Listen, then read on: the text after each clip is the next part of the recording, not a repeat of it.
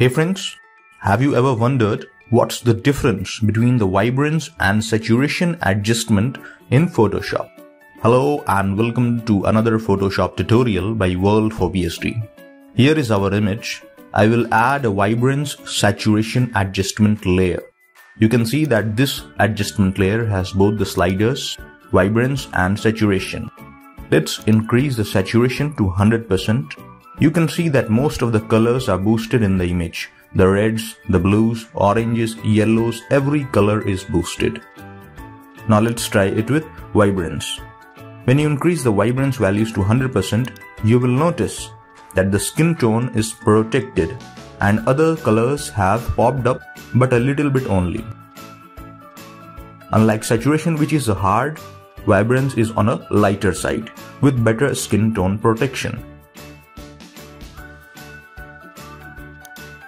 So best possible method is to tweak the saturation to 10 to 15% and vibrance to 50% for portrait images such as this.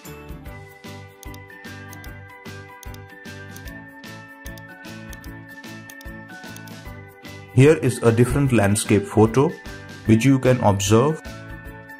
The left one is the vibrance and the right one is the saturation adjustment. So hope you guys enjoyed this video on what is the difference between the vibrance and saturation adjustment. Make sure to comment on this video on how you liked this video. Please like, share and subscribe to our YouTube channel for more videos related to Photoshop. Thank you.